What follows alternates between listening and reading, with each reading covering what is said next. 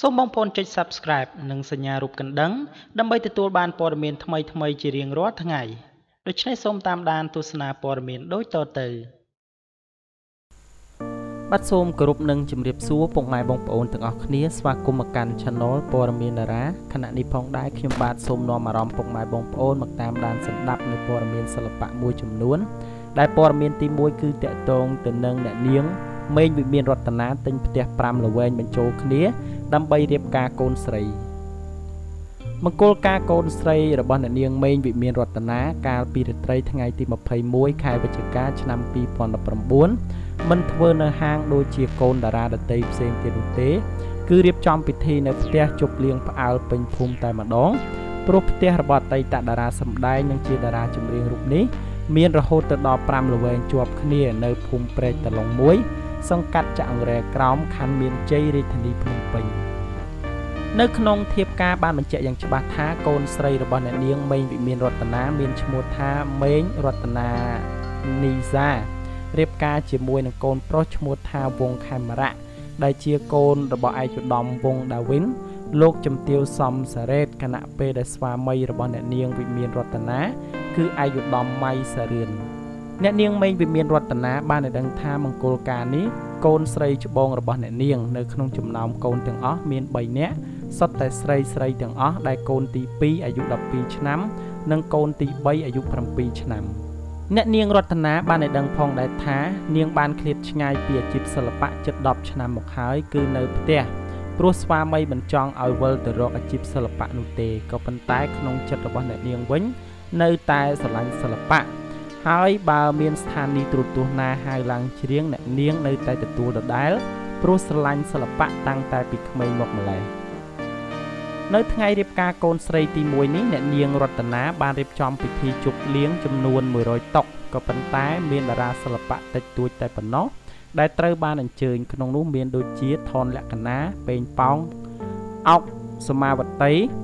លោកយ៉ែមសំអូនរួមជាមួយនឹងលោកកុយស៊ីឌឿនជាដើមព្រោះតែអ្នកនាងរតនាថា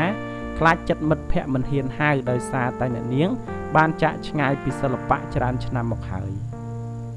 ក្រៅពីតាំងចិត្តថានៅតែចាប់ក្បាលមេក្រូឡើងឆាកបើទោះបីជាពេលនេះមានជីវភាពធូរធារខ្លាំងទៅហើយនោះ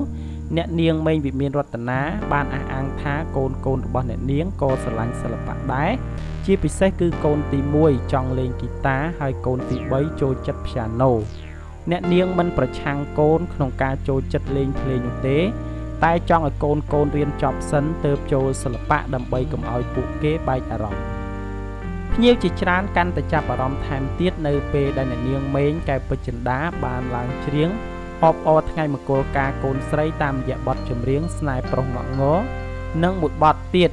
បើទោះបីជាសំឡេងច្រៀងផ្ទាល់ក្តីក៏ប៉ុន្តែអ្នកនាងចិន្តានៅតែច្រៀងពីរោះដូចជាចាក់ដេកអញ្ចឹង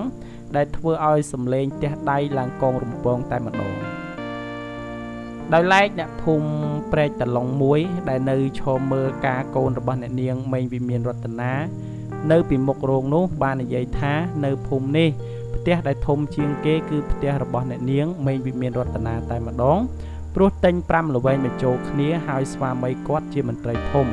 ក៏ប៉ុន្តែអ្នកនាងរតនាមិនចង់និយាយអ្វីតាក់ទងទៅនឹងតួនាទីស្វាមី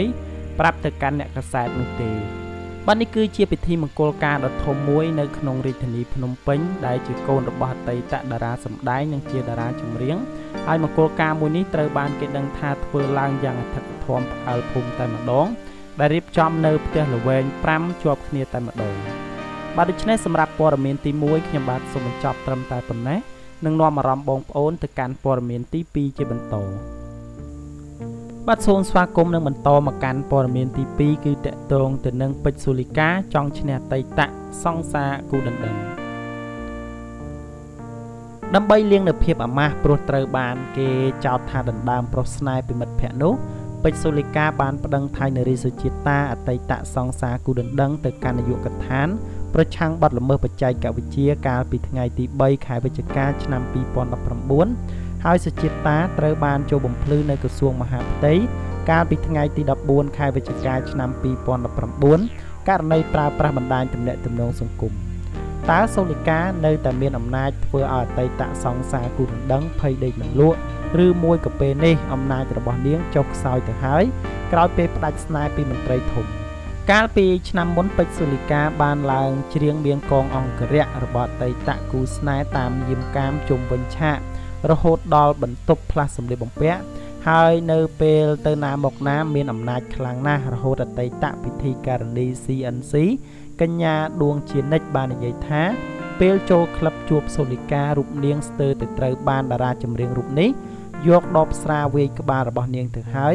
នៅពេលដែលមានរឿងតិចតួចដោយឡែកក្រោយពេលចែកផ្លូវគ្នាជាមួយនឹងអតីតគូស្នេហ៍ដែលស្គាល់គ្នាថាជាលោកផ្កាយពីរម្នាក់នោះសូលីកា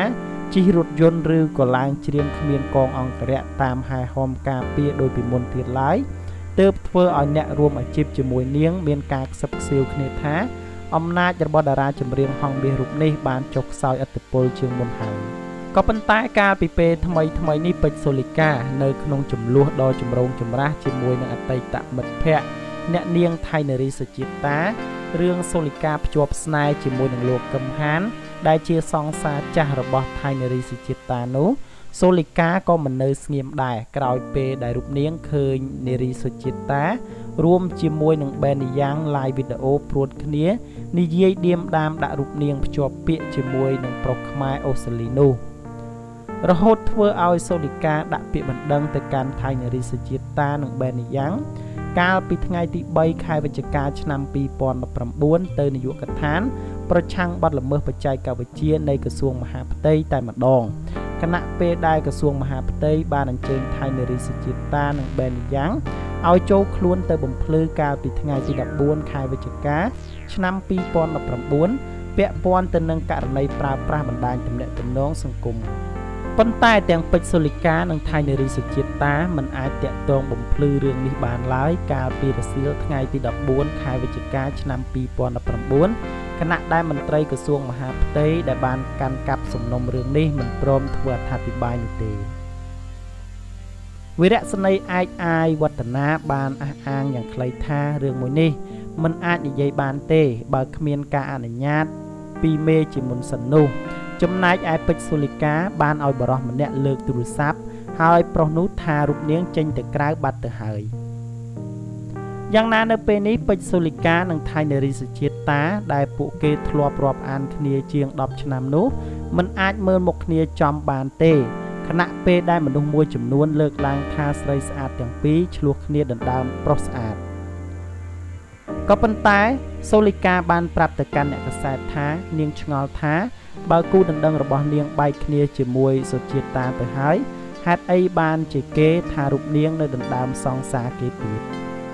ថៃនារីសុជាតាមិនបានឆ្លើយតបទៅកាន់សូលីកាវិញឡើយក៏ប៉ុន្តែនៅមុននេះនាងបានប្រាប់អ្នកកាសែតថានាងពិបាកទប់អារម្មណ៍នៅពេលដែលសូលីកា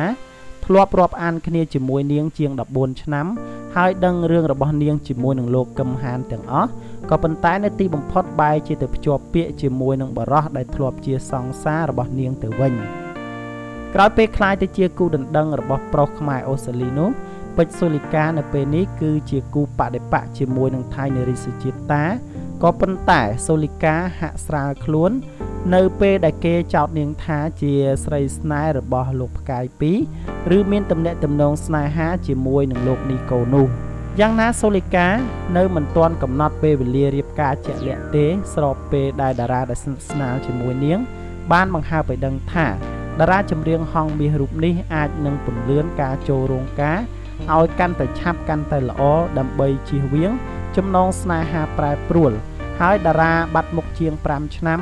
ទើបវិលមកស្ដារមុខមាត់ឡើងវិញនេះអាចនឹងចេញទៅរស់នៅអូស្ត្រាលីតាមស្វាមីភ្លាមក្រោយពេលរៀបការរួចបាទនេះគឺជាចំនួនរបស់ថៃនារីសុជាតានិងពេជ្រសូលីកាខណៈពេលដែលពួកគេរាប់អានគ្នា14ឆ្នាំតែត្រូវបែកបាក់គ្នាដោយសារតែបរិសម្នាក់ដោយគេដឹងថា